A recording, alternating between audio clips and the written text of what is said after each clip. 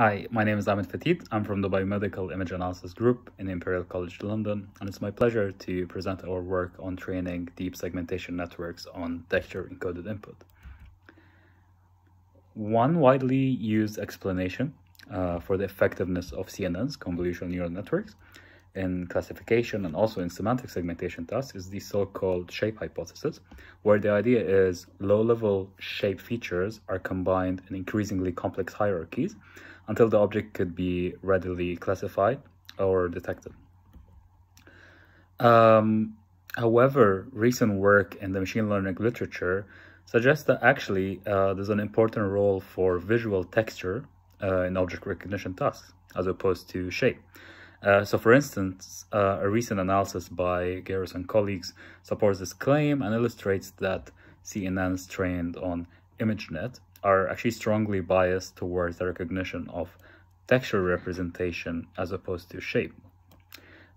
We think this is directly relevant to medical imaging and particularly relevant to the kind of work that we do on developmental brain mapping. So for instance, one task that we tend to do quite often is trying to find some sort of a mapping using deep learning between an input image of a developing brain, a neonatal brain, and semantic segmentation output with classes such as white matter, gray matter, CSF, etc.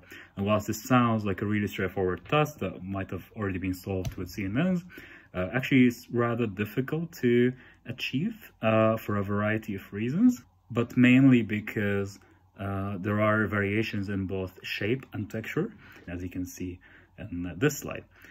So this is one of the main reasons we think that recent findings actually question our fundamental understanding of CNNs and how CNNs work are directly relevant to this area in medical imaging, especially if we need to use deep neural network to achieve common tasks.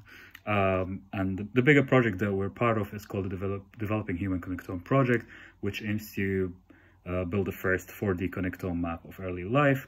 And this kind of data that we work with is heterogeneous and continuously varying, makes it really important for us to better understand the role of visual texture when developing CNNs on such heterogeneous neuroimaging data. The approach that we're taking to achieve this is actually quite straightforward. We compared the performance of several CNNs, namely CNNs that were, or CNN that was trained on conventional T2-weighted data of neonatal brain versus other CNNs that were encoded with textural maps of the image. Those CNNs do not see the original data, but rather see a textural representation of the data that is computed using the well-established local binary pattern approach. In terms of our data setup, we use 558 3D data sets publicly available from the Developing Human Connectome Project with 10 different tasks. So it's a really complex segmentation task, and we use an open source 3D CNN architecture called DeepMedic. And these textual maps actually look quite different depending on the parameters that we choose to encode them. So a textual map of that uses a 1 pixel distance could actually look quite different to a textual map that uses 10 pixel difference. So we use two different textual maps and we compare those to conventional T2-weighted images as inputs to separate networks. And our results show that actually it's quite possible to achieve a really good segmentation performance using networks that did not see the original T2 images.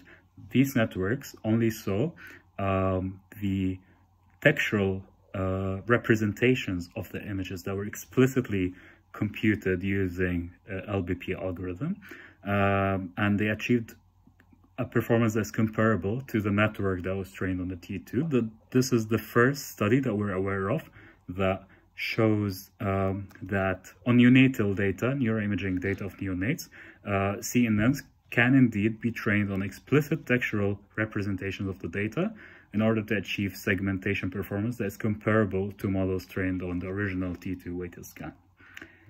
Thank you very much for listening, and we hope that you enjoy reading our paper.